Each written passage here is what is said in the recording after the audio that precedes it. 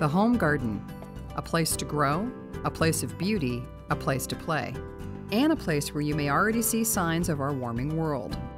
Global warming is projected to bring more droughts and floods, and to benefit some pests and weeds, which will make gardening more challenging. At the same time, certain gardening practices can actually reduce your impact on the climate. The Union of Concerned Scientists is helping people all across the country adopt smart gardening practices that can reduce global warming emissions. And one way to do that is with composting, an easy, climate-friendly way to recycle garden waste and food scraps and build healthy garden soil. In a moment, we'll give you a few home composting tips. But first, let's check out composting in action at Eden Place Nature Center in Chicago, which has an urban farm right in the middle of the city. This is our compost station where we actually teach home composting. Michael Howard, director and founder of Eden Place, created the Nature Center out of an illegal dump. He took us on a tour and showed us their compost system. And we have the earth machine system. We also have the 3-bin system whereby we start compost here on this end, and once it's finished breaking down, it comes here, and this is what we use to fertilize everything at Eden Place. Nice, dark compost.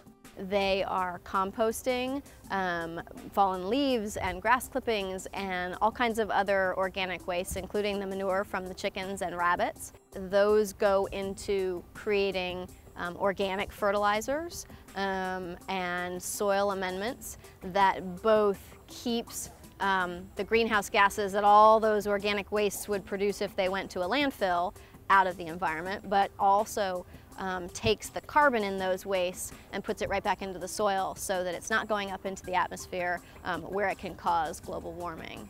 Making your own compost is easy. Start with a composter or bin in the corner of your garden.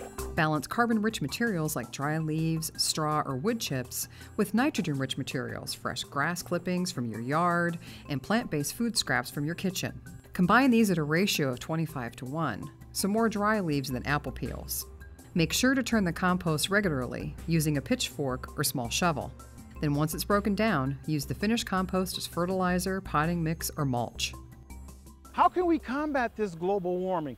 If we can teach people how to better compost their waste instead of putting it into landfills where we're producing all this methane gas, that's a better way. For more information about the benefits of composting and to take the climate-friendly garden pledge, visit the Union of Concerned Scientists website at climatefriendlygarden.org today.